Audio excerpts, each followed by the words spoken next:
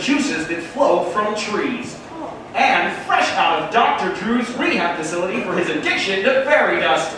Please welcome, possibly your next Graham-A-Rama idol, the king of the Lost Boys with the smallest sword on the block, Peter Pan.